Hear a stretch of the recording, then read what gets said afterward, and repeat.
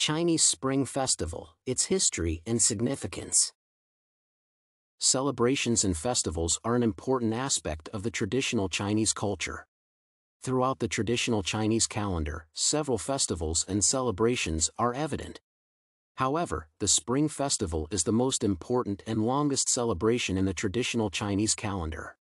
Although the festival dates back to 4,000 years ago, it is the most popular event in modern Chinese communities and is celebrated in various countries with strong Chinese connections or populations.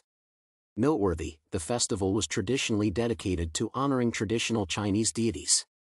The purpose of this speech is to provide an in-depth analysis of the event and to develop knowledge of the traditional, cultural, and modern significance of the Chinese Spring Festival. Despite being an age-old tradition, the Chinese Spring Festival has become a part of modern culture because it is a symbol of connection between the modern people and their traditions as well as a symbol of social integration between families and societies.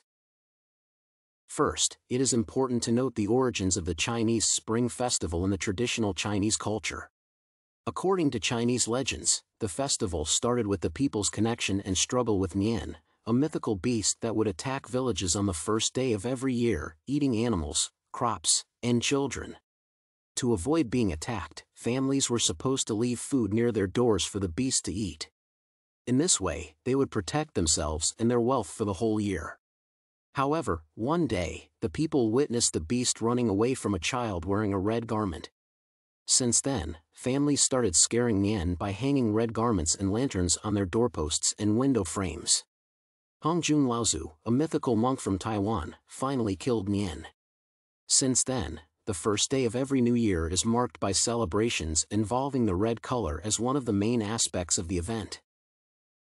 The festival time is an important aspect of the Chinese calendar. Unlike Christmas in Western traditions, the Spring Festival lasts for half of the first month.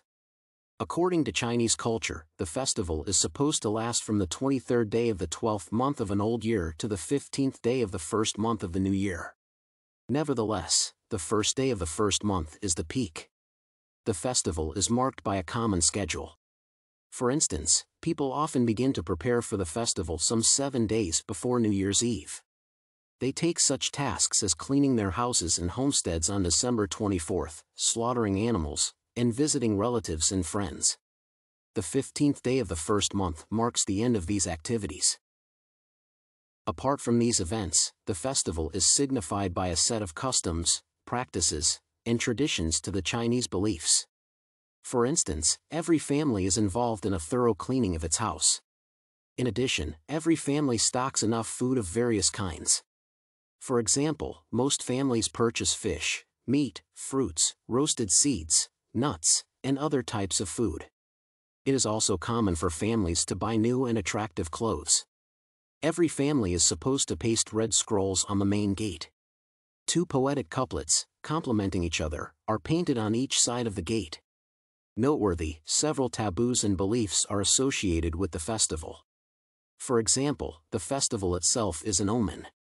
People must desist from bad words and speeches such as those related to certain events and things including killing, death, breaking, illness, and ghosts. In addition, food stores or rice barrels must be stocked because emptiness is a sign of a lack of food in the coming year. It is also forbidden to take medicine on the first day of the year because it is a sign that many people will be sick in the course of the year.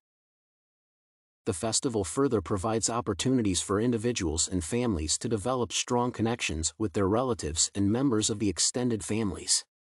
For instance, people tend to hold annual get-together events that bring them together as large families. In fact, families tend to use the event to introduce their children to members of their extended families, which creates strong ties and a sense of belonging. In this manner, people tend to learn their culture and traditions within their societies. In the modern context, the festival has become an important part of Chinese culture. In fact, there is little connection between the traditional beliefs and myths of the culture and the current events. Secondly, the event is a major form of tourist attraction. For instance, the Chinese use the event to display various talents such as arts, music, dance, and drama. From this analysis, it is worth noting that the Chinese Spring Festival has been a major event for more than 4,000 years.